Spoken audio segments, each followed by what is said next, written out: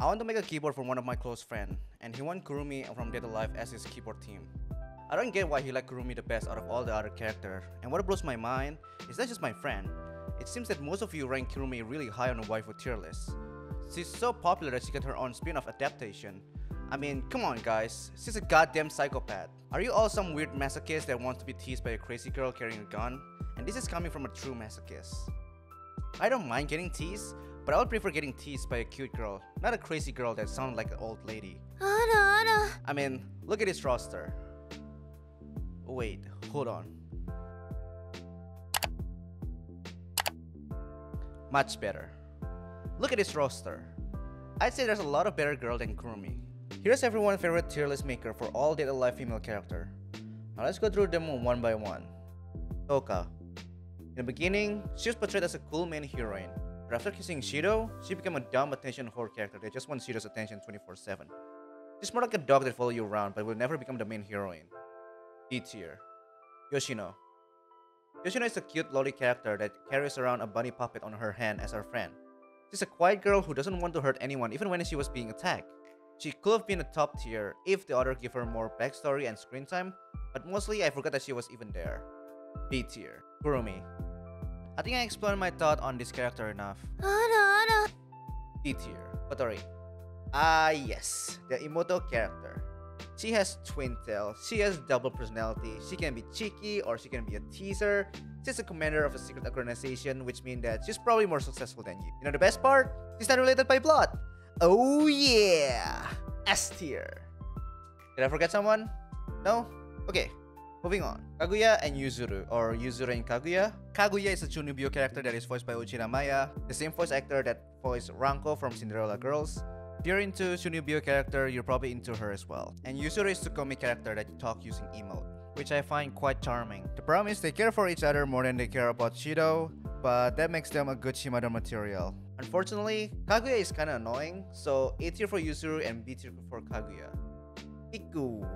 And we're calling all idol wotaku. This girl is apparently a singer that is voiced by Chihaya Minori. What other character does she voice again? Oh yeah, Nagato. Quiet, unnecessary character in Haruhi. I think she's a boring character comparing to Haruhi or Mikuru, so yeah, she's shit. Haruhi the best girl, thank you. Also yeah, she likes girl. Any complaint? No? Alright, moving on. So Natsumi. She got everything. You want big boobs? She got it. You want flat chest? She got it. Want to be pampered by One-san? She can do it. You want a cute cheeky girl by your side? She can do it.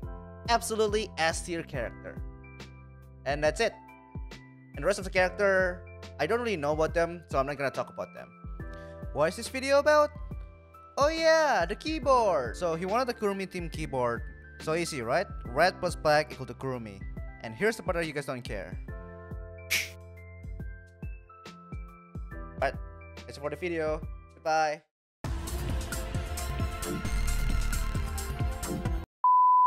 Psych, you thought I'm just gonna end the video there? Well, think again! Now that all the people who are not interested in the actual custom keyboard are gone, let me introduce you to all the parts. So here I got a red aluminum low profile case from Keep Defense.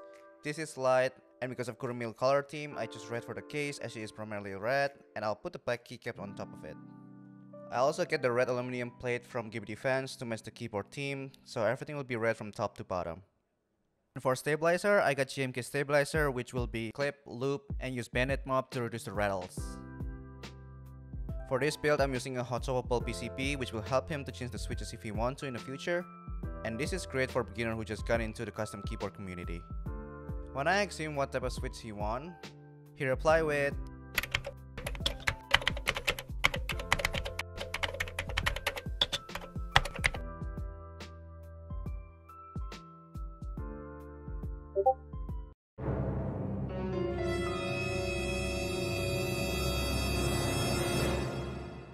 yes, the abomination of a switch, perfectly crafted to annoy your coworker. God fucking damn it, why is it clicky? This shitter's rails so much that it might as well just be a baby toy. But yeah, for the switches, I'll be using Outemu blue that I desoldered from my clicky keyboard, which I don't use anymore, to cut some costs, which will not be looped because, you know, clicky. I will also be modding the keyboard that I desoldered to use as my working keyboard. Maybe that will be another video. Alright, let's desolder this board. First of all, of course you want to remove all the keycaps. When that is done, all you gotta do is unscrew all the screw and refill the PCB. For this keyboard, there's 12 screws on it, but for your keyboard, it might be different. There might be screws on the bottom instead of on top, so make sure to identify all the screws on it. Once you get the PCB, you will see all the solder contact on all the switches, and you just need to heat it up and suck it with a desoldering tool. And now, here's the fun part. So this process is too satisfying to leave out, so I left it in the video. Is anyone taking pleasure on seeing this? Or maybe it's just me? Okay, maybe it's just me. Maybe I'm weird. I don't know. But yeah, this is a tool where there's a heating nozzle on it, and once it heats up all the solder, it can suck it up because there's a vacuum on it. So it's a really nice tool to have if you're planning to desolder a lot of boards. Process takes a long time, though it's not as long as looping all the switches. I didn't have a key switch puller at the time, so I have to polish it up using my nail, and it broke my nail badly. Fortunately, my nail was long enough that it was not an issue. And yeah, here you go. This is the final look of the board with all the switches desoldered and popped.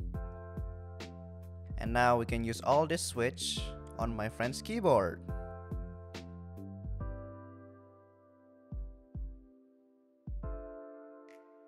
This looked pretty messy. Let me clean up all the clutter first. And for the keycaps, as usual, I bought it from Mesh Keyboard. I custom all the keycaps print and they print it for me and it looks amazing. But I got all the tools that I need to dye supplement custom keycaps, so I'll be making a video of me trying that out as well. Without further ado, let's do the sound test.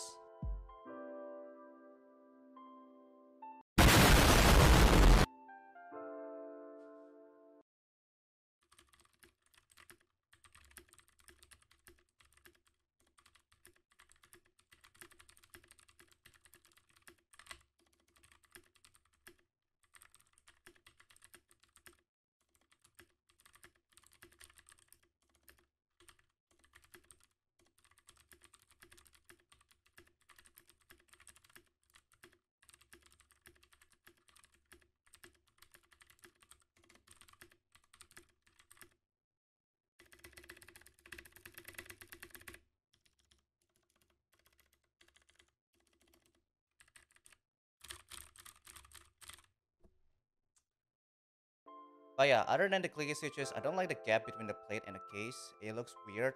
There's a gap all around the plate. I wish they can fill them up to make it gapless. Alright, that's enough for the video. Make sure to smash that dislike button so I know how many brain dead masochists of you that actually like Kurumi or even Clicky Gang. I'll see you in the next video. Bye bye.